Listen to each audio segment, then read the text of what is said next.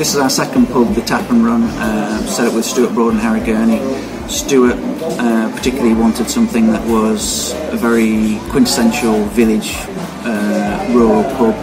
We have slight influences of cricket around the place, so we've got bales, we've got stumps kind of in the walls, there's a bit of wallpaper, but the cricket was the backseat in what we were doing. Everything else, the food and the drink and the service is what Stuart wanted to be at the forefront rather than the cricket. So there's not necessarily photos of Stuart around, but there's little hints of cricket around if people want to look at it and find it. And that's how we approach all our businesses. We kind of, the cricket stays in the background, and if people look for it, it's there.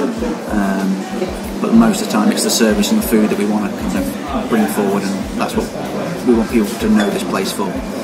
Obviously we've got people in the local surroundings who come here, they want to see Stuart or they want to see things, and he's often here at the weekends and he'll come and say hello to people and take a selfie or something. But yeah, most of the time he's kind of out of the way, making sure he's fit for the Ashes and getting ready for cricket.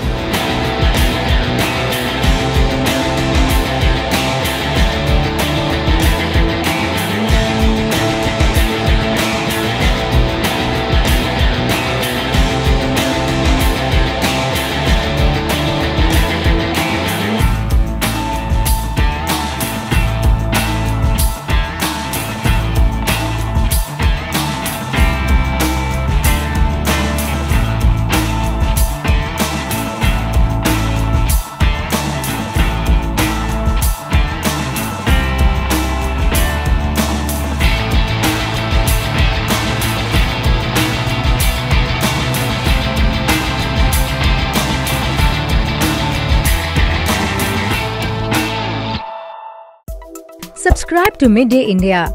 Get direct notifications on all our videos by clicking on the bell icon.